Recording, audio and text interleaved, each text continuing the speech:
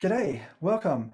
I have the honor today to introduce Jeff Williams. Jeff is one of the major founders of OWASP, and he actually, with Dave Wickers, helped establish and gave a home to the OWASP Foundation from its very earliest days. And we would not be here today without Jeff and all of his contributions over a very long period of time, including the very first OWASP Top 10 in 2003.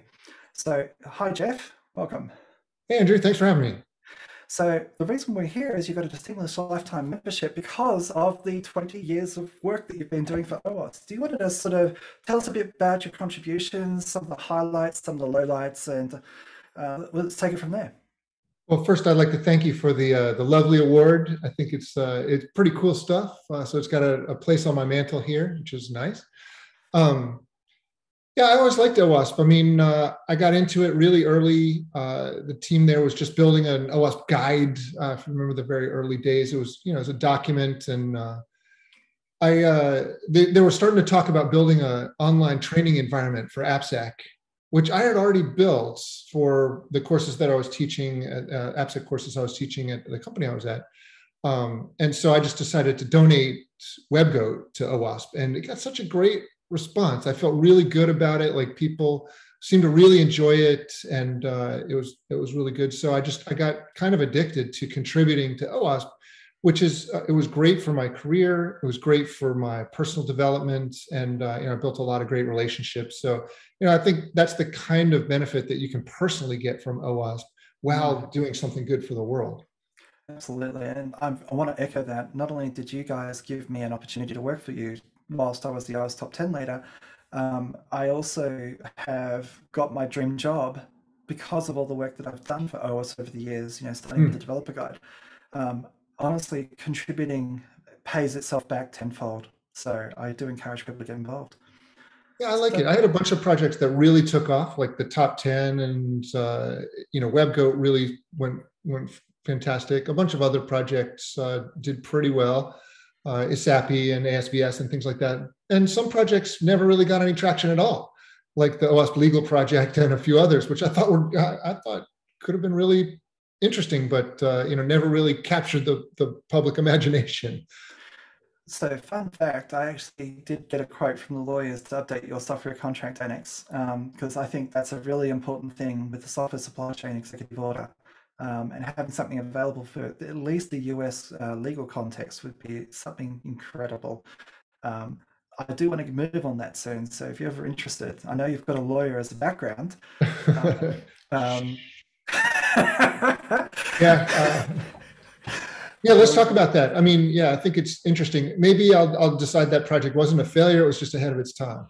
I think so. Probably what you did that in 2011, I think, or Oh man, I have no idea. Somewhere, yeah, it was over a decade ago for sure. yeah. And so the US government's only just released an executive order around secure supply chain, and now we need this. Yeah, I'm really So excited about the EO. I think there's a lot of good stuff in there. I'm a little concerned about what NIST is doing to implement the order, but I'm working with them to try to push them in the right direction. yeah, I was sitting on the software assurance thing, and I was basically trying to amplify your signal and the times you were talking. Quite frankly, I don't think it was getting through to some of them. They were just, bike shedding around compiler flags and things like that that I don't think really moved the industry forward. I think when the things you were saying, in fact, I think that might be an interesting, just very interesting topic because I think one of the things that people may not realize is just how innovative you've been over this entire time. I mean, ES API was the beginning of the secure frameworks movement, and it obviously had a genesis in the 2005, 2007 timeframe. So do you want to just quickly go through like the ASVS? Yeah. I mean, that's another project you started that I currently co-lead, and it's an amazing piece of work. Well, it's evolved quite a lot since I was involved with it, but the ideas are simple here. There's not rocket science. Building an OS top 10 was kind of the obvious thing to do if you really think about what's going to move the market.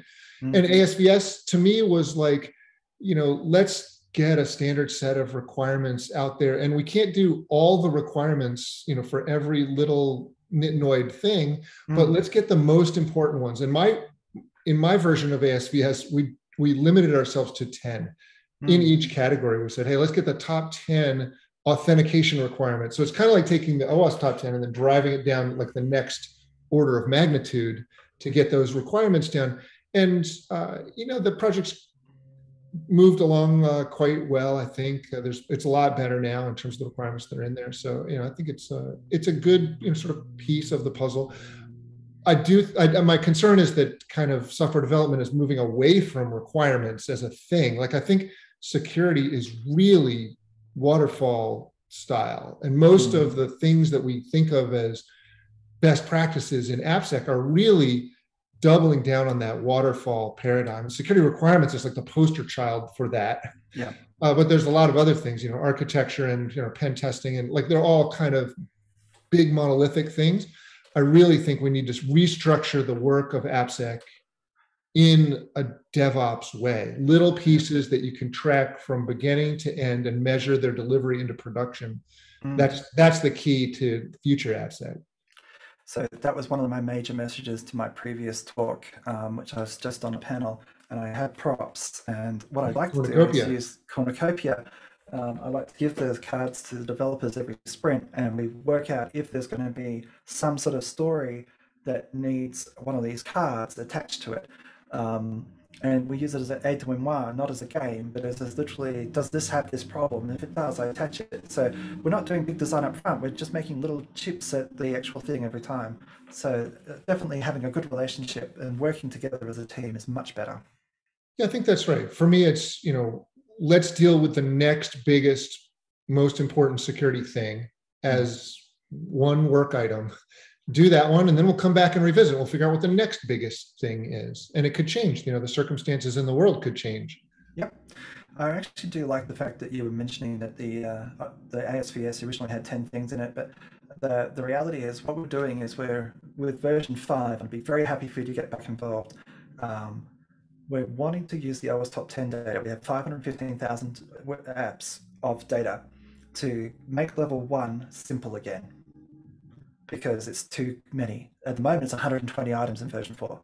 If we can get down to say, what are the 10 most important things in each chapter that is data driven, and have a control just for that, and then level 1 is approachable.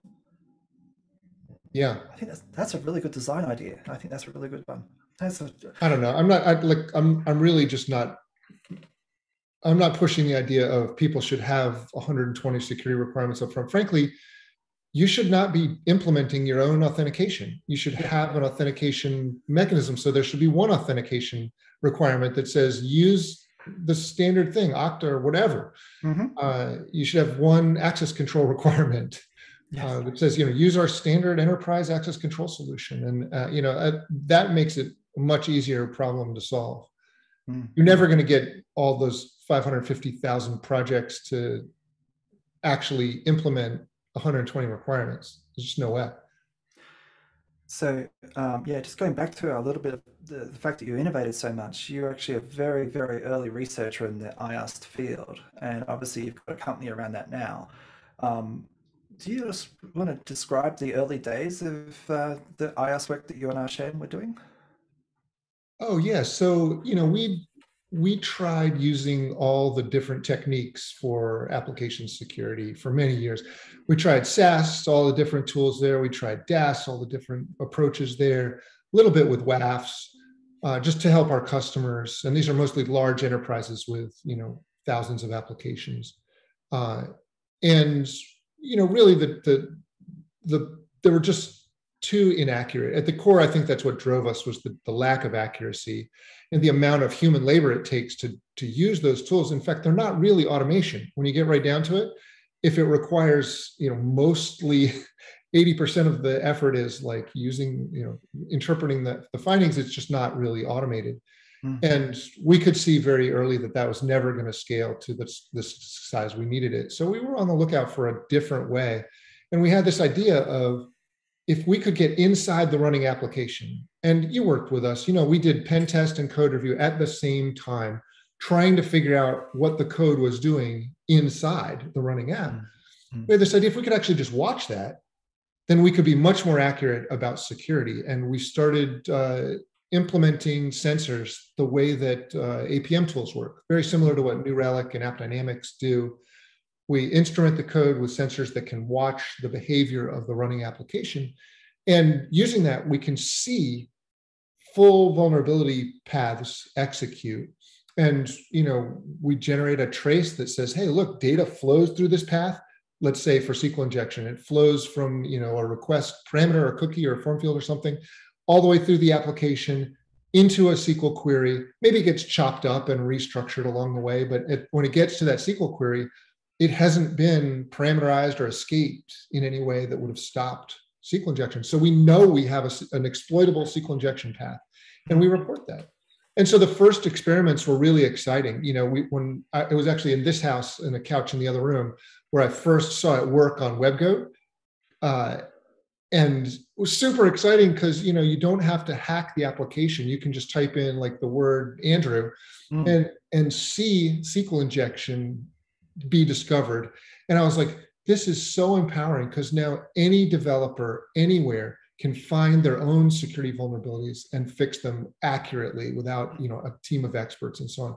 I got really excited about that. And it's been really interesting watching IAST grow in the market. And now it's becoming, part of the firmament of AppSec. So one of the things that I was watching a panel when I was doing the research for the OWASP Top 10, and one of the bywords in one of the large organizations is that they don't give developers tools that have false positives. And I do like the fact that, your tooling doesn't do that. In your 20th anniversary talk, you were talking about shifting wrong. Could you just go through that? Because I think that was actually a really important topic that I loved, and I've actually used it as a context, as a great discussion point with great success. So could you just go through that?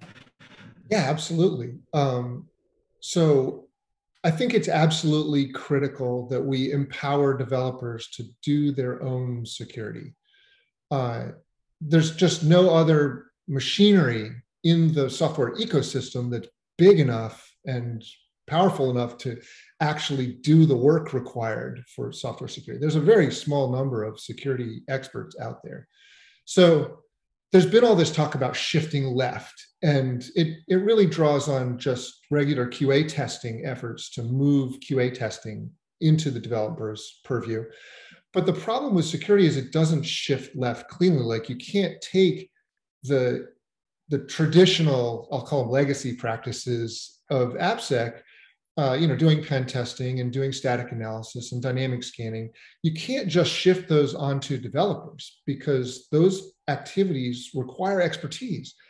And so if you try and do that, and a lot of organizations try and do that, they just try and push, existing static and dynamic tools down onto development teams, you're really creating an untenable situation. That's work that they're not really qualified to do, and you're not going to get good results. In fact, I call it shitting left, because you're just pushing work onto folks that aren't really qualified.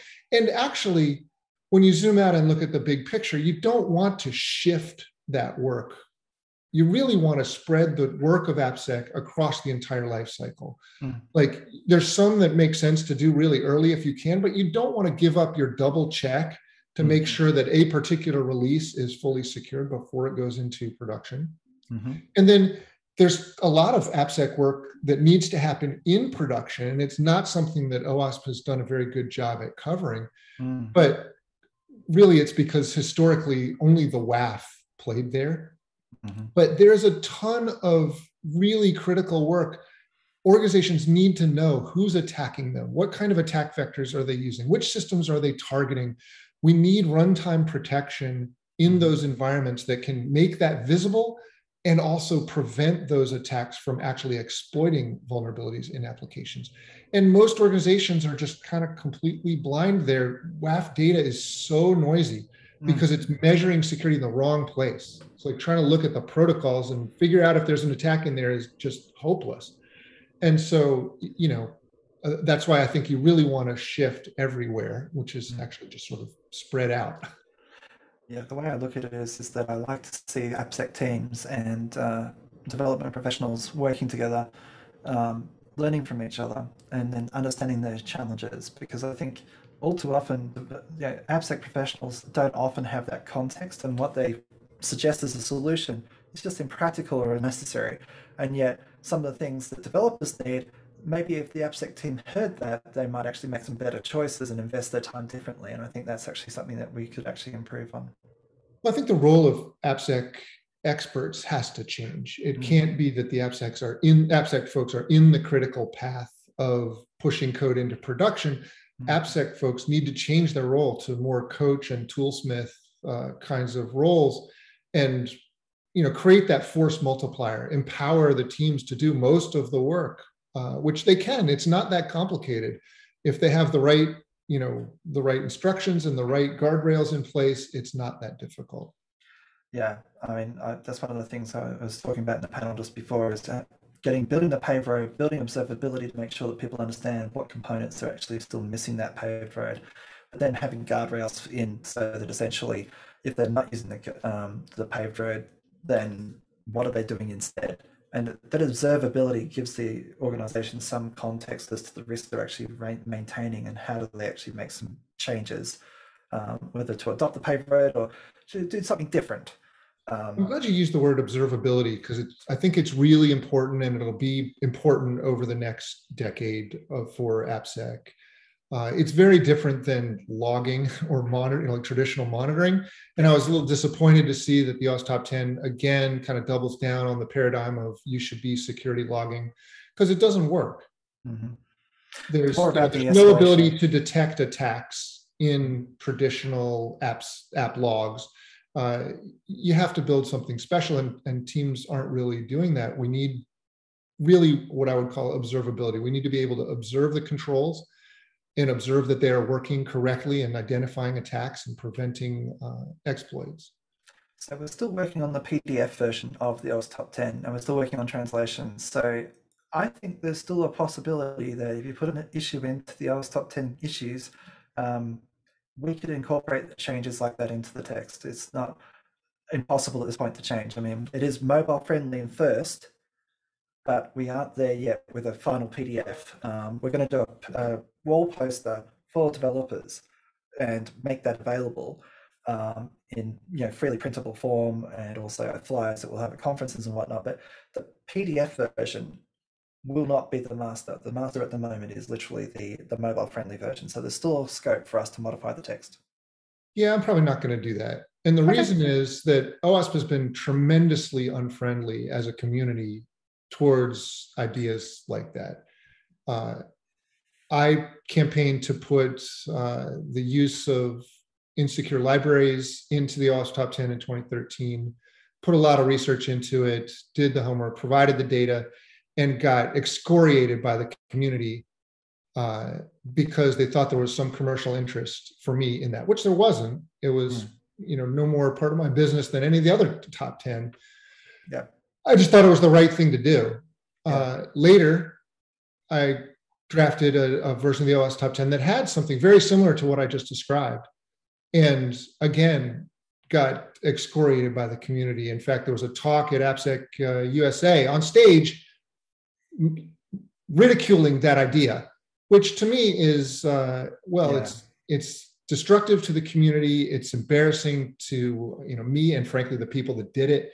And it's okay to have a principled discussion about whether something like that should be in there, but we should never be attacking people in our community for trying to contribute useful, constructive things to the us community.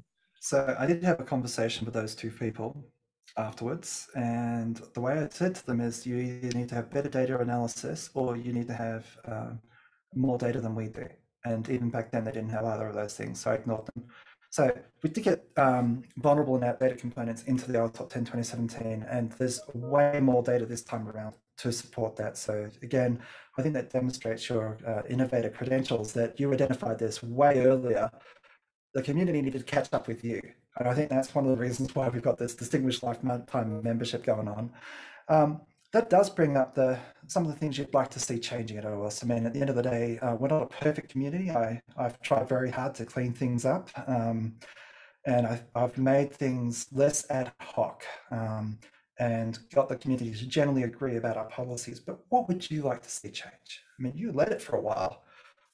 Yeah, I ran it for almost 10 years. And I actually think, well, I like the way that OWASP was in the early days. I'm not suggesting that you can go back in time and create those startup feel early days in an organization that's now quite a lot bigger. Mm, But you know, I think some of the ideas that we had early were really important, and mm, we really embodied the idea of a meritocracy. Like mhm, no one was paid. There were no, I was not paid at all as running OWASP for 10 years.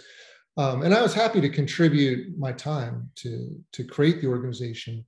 But I do think that the need to generate revenue is biasing OWASP's mission, and it's unfortunate. Conferences and chapters, were they used to be a way for OWASP folks to get together.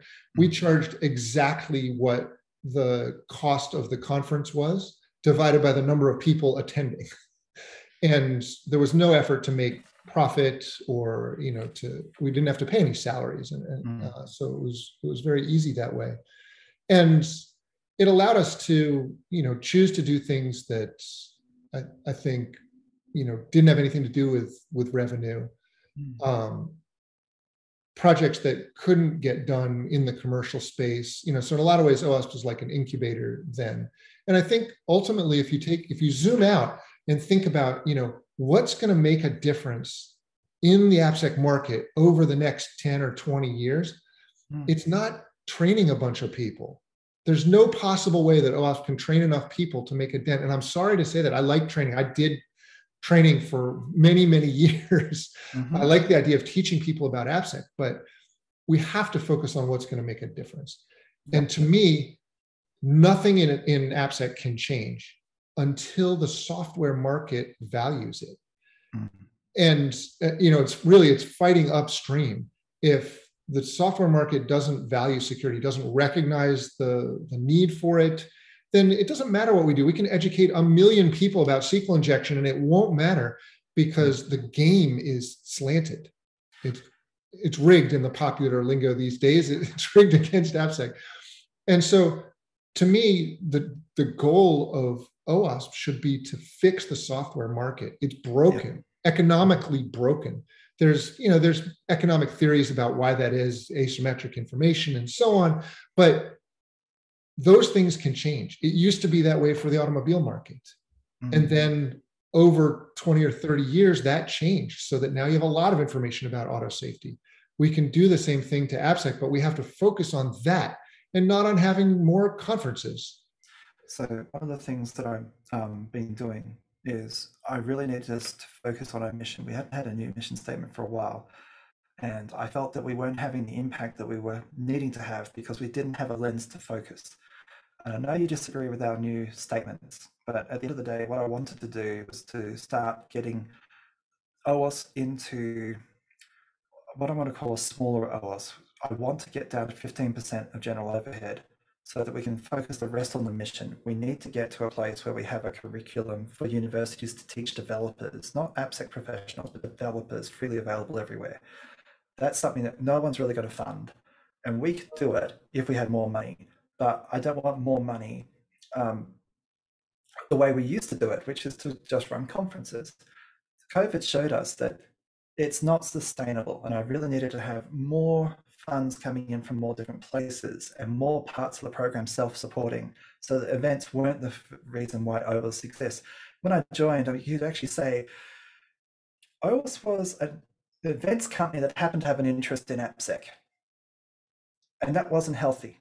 And what we need to get back to is actually making an impact, and that's what I want So did our I focus. hear you correctly? It sounds like the impact you want to make is on students. Well, it's got to be both ends of the supply and demand. We've got to actually get away from this idea that software has no negligence associated with it.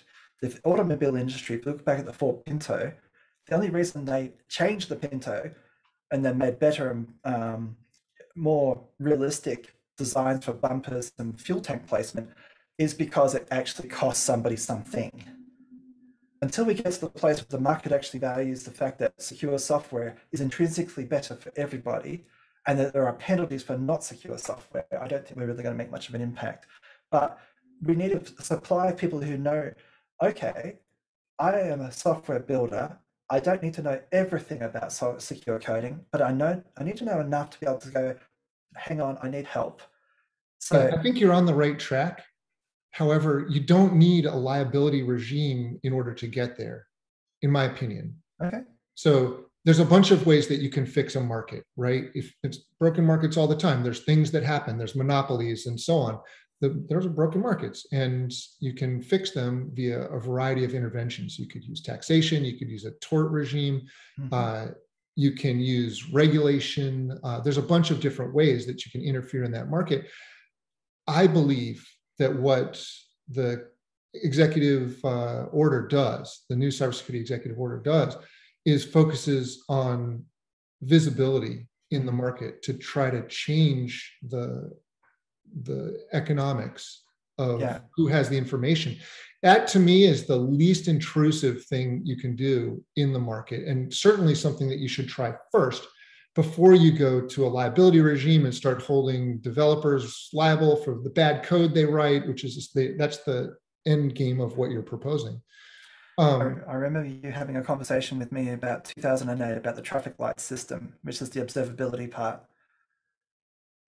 Sort of like, I don't remember that, but I believe it.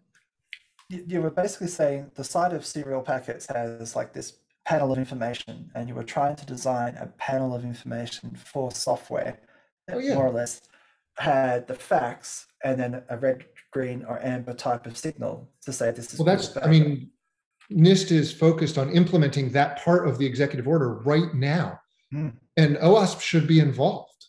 I mean, I think it's really a powerful, it's an amazing thing that they do. I started talking about that in before 2004, and it's finally starting to come to fruition, which is really exciting and really could change software. I mean, imagine if you went to sign up for your bank and it had a big sticker on the screen somewhere that said, "Hey, this one is a C." Yeah, like you see in the restaurants in New York City. That would be pretty amazing. I would probably move on, right? Yeah. Well, guess who's going to be secure right away? Yeah. I mean, to be fair, most of these labels are for the software producers. Even if consumers don't look at them at all, it doesn't matter, because the producers will be dramatically affected. But the big picture, I mean, let's zoom back out. This is really about OWASP's mission, and how does OWASP make a difference? You don't make a difference. I mean, people have been talking about getting security curricula into schools for decades. I've worked on curricula like the one from Purdue, and Sirius put one out a long time ago. That's not a good leverage point. You've got to look for these force multipliers where you can really make a difference in the market. Okay, well, on that note, it's very challenging. I'll definitely have a think about that. I'd love actually having interviews where I actually come away with more questions than I started with. Jeff, I think this illustrates exactly why you've got a distinguished lifetime membership. You've been an innovator the entire time. You've really pushed the needle. I really do appreciate all the work you've done for OWASP, starting the top 10, the ASVS, the SAP, and a whole bunch of other things as well. Thank you for talking with us today, and I look forward to your next 20 years of working with us. Thanks, Andrew. I really appreciate all the hard work you're doing, because I know how hard that job is. So thanks for dealing with all the things that come up as part of running a big volunteer organization. Absolutely. No worries. Anytime. Thank you.